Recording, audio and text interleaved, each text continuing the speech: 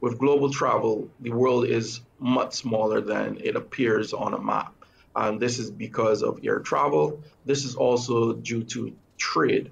And this is international trade amongst countries. So shipping containers can also carry larvae. They could also carry eggs of mosquitoes. And so vigilance at the ports is going to be important.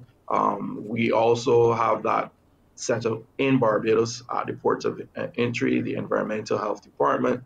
That's what they do. They will screen shipments of containers for the presence of mosquitoes. But it's just that we have to definitely heighten that vigilance because of what's emerging globally.